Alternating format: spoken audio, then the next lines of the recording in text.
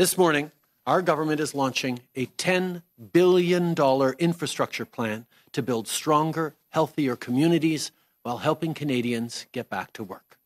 In fact, this plan alone will create about 60,000 jobs right across the country. Through the Canada Infrastructure Bank, this 3-year growth plan will invest in everything from clean power, zero-emission buses and home retrofits to broadband and irrigation infrastructure for farmers. This is a win-win.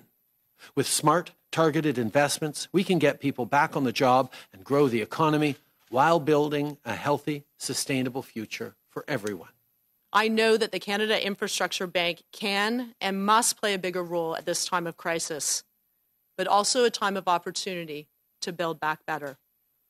This huge opportunity is underlined by experts across Canada. The Advisory Council on Economic Growth emphasized the opportunity to leverage the trillions of dollars in institutional capital to meet Canada's growing infrastructure needs.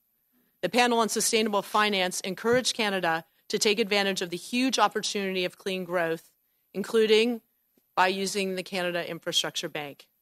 When more high-impact projects emerge, we are ready to invest more.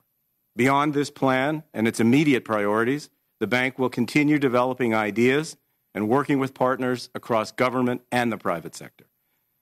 The bank is ambitious. We want to build our presence in a range of areas, from large-scale urban transit to water systems to the new kinds of infrastructure that Canada needs to prosper in a digital age. The Infrastructure Bank is open for business and committed to investing to expand the potential of our economy to grow, potential to create jobs, to create opportunities for Canadians.